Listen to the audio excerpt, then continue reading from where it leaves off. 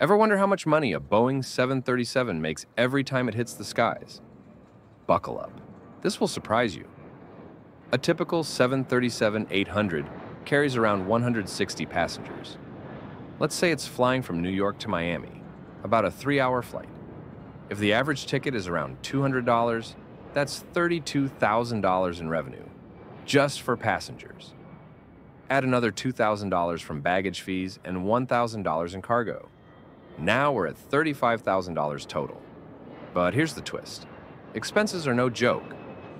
Fuel, that's $6,000 to $8,000. Crew salaries, maintenance, landing fees. Add another $10,000 to $12,000. After all's said and done, airlines might profit $5,000 to $10,000 per flight if the plane's full. That's why airlines pack those cabins tight.